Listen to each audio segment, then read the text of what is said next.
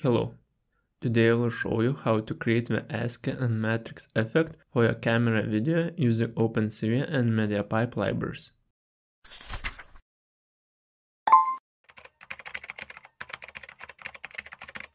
Let's start with a short plan of what we are going to do. First, we will prepare the video setup for our camera. Next, we will create the ASCII effect. After that, we will remove the background and the framerate counter, and we will finish by creating the matrix effect for our background. Let's go into the code. We will start by preparing the video setup. It's very basic, so I will explain only the main parts. First, we need to import the OpenCV library. Make sure to install it. Next, we need to initiate the video capture. Most of the time your camera will be auto-detected using only 0, and that should be enough. Next, knowing that video is just a bunch of images or frames, we need the while loop to go through them. We will write while true and init underscore comma frame equal to cap.read. It will read all our frames. Next, let's make a copy of the frame and name it result. To show it, we write cv2.imshow and in brackets we add window name result, and what we want to display, it will be result. What's left is to add a couple of lines which will help us close the window and stop the code. We add if condition to close the window when the escape button is pressed. If the condition is true, it will break the loop, and we finish by destroying all windows. Let's move to the next part. In this part, we will create the ASCII effect for our camera video.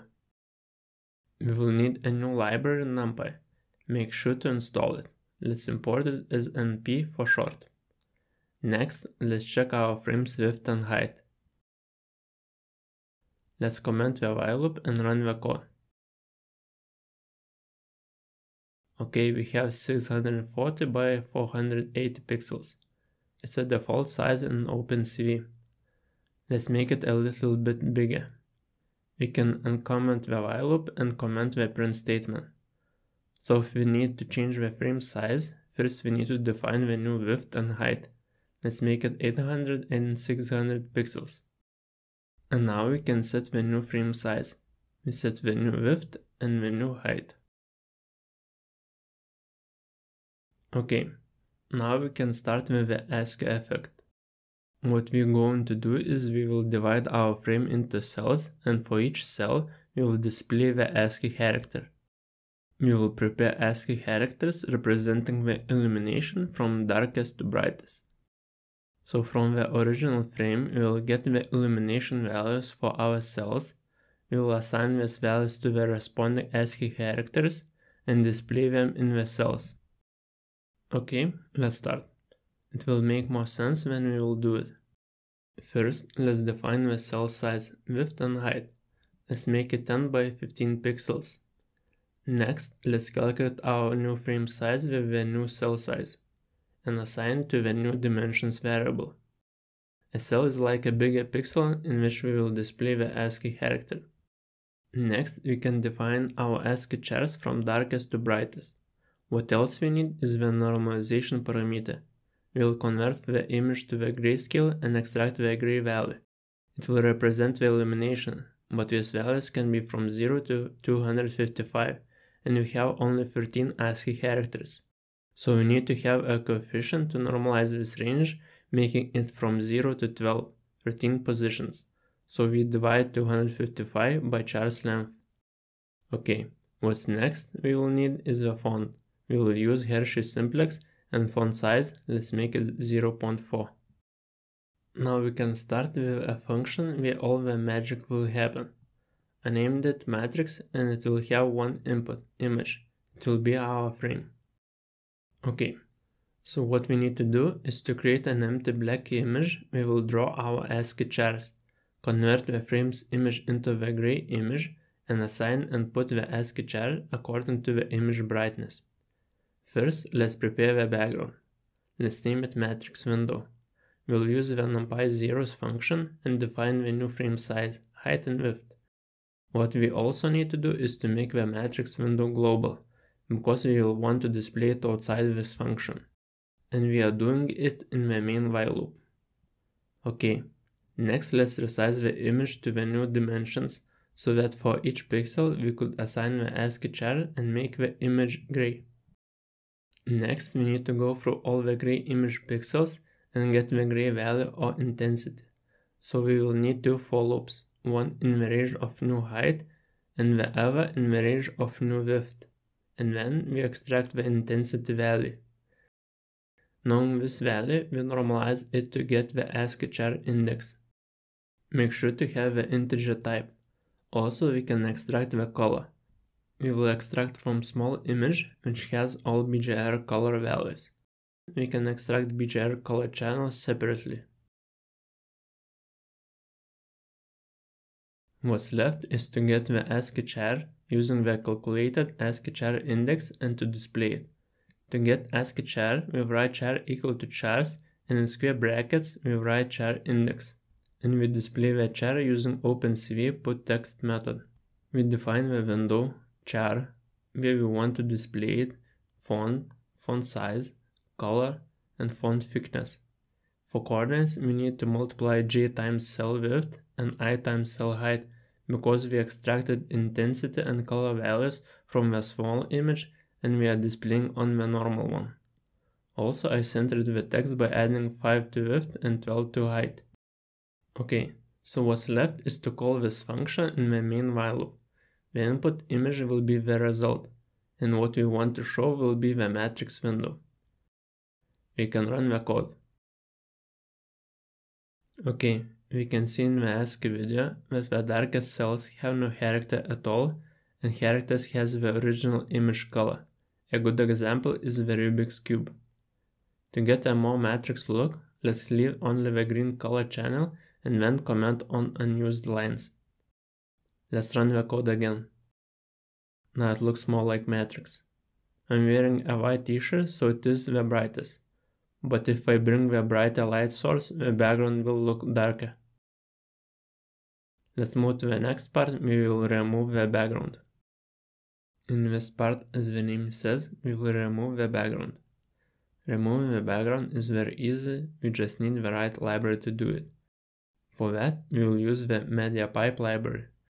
But we will import the self-segmentation module using the cvzone library, so make sure to install these two libraries.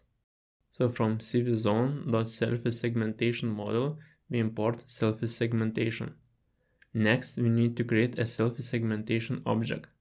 Let's write segmenter equal to self-segmentation, and in brackets we need to define the model. It can be the general model or landscape model. Let's try the landscape model. We type 1.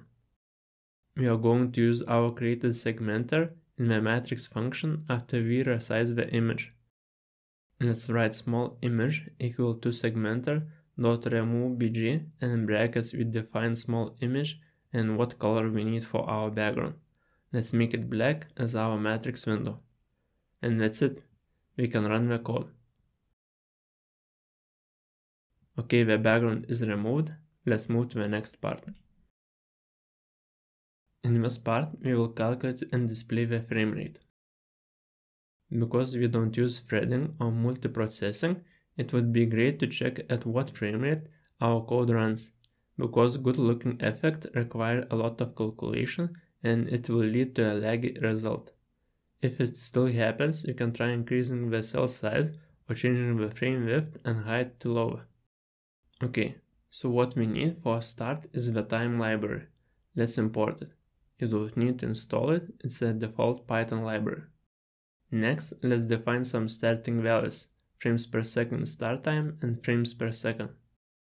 As you can guess, we will calculate the time the program needs to display one frame, and then we will calculate how many frames it can show in a second, which will be our frame rate. So let's create a new function called framerate. The input will be the start time. First, let's make the frames per second start time global. Next, we can get frames per second end time, which is equal to time.time.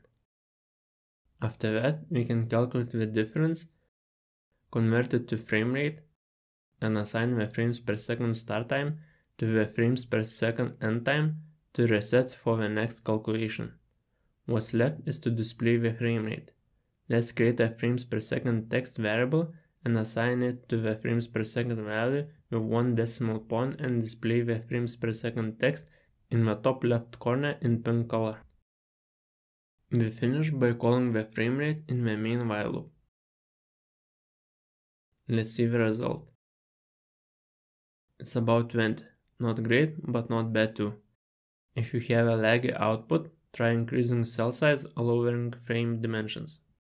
In the last part, we will create a matrix effect for our background. There are multiple cool matrix effects we could create, but they require a lot of computations, so we'll try to balance between a good frame rate and good looking effect.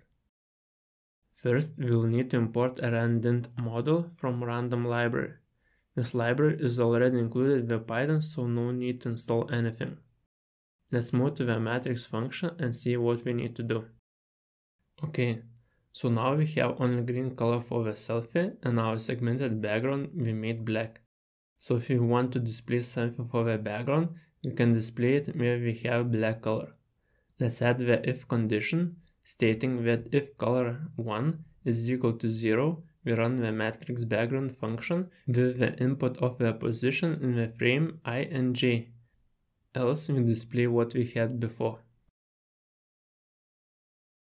Okay, so let's move up and create the matrix background function with position inputs. Let's display a random 0 or 1 for the background. First, let's create a random matrix text variable, assign it to the randint, and in brackets add 0 and 1. So it will choose randomly one input. Next, let's display it on matrix window. Make sure to convert matrix text to string type, and position we get by multiplying j times cell width and I times cell height. Next, we add a font size, color green, and font scale 1. Let's test it. Okay, it works, but doesn't look very good. Let's improve it by making it move down in a continuous loop. For that, we need a new variable font speed. We will add it in the matrix background function where the y-coordinate is. So every time the function is called, the position of the chair will move down. Okay, now we need to add this incrementation where we are calling the function. First, let's add font speed to global variables. Second, let's add an if condition to not go outside the frame height, and if it goes, reset to starting position. So font speed becomes 0 again. And third, we add the font speed incrementation of 1. So every frame the background will move down by 1 pixel. Let's run and see the result. Okay, it moves, but the color seems too bright. Let's change it. Instead of 255, let's add 120 minus I times 3. So the color will go darker the lower the position of the chair will be. We have 40 lines, so we won't get negative values. Let's run the code now. Now it looks good and the frame rate is acceptable. Let's tweak the color a little bit by adding the blue color. We created the ASCII-Matrix effect for our camera video. Hope you liked this video. If you have any questions, leave them in the comment section. You will find the code in the video description. If you liked this video, please leave a like and hit the subscribe button for more Python videos.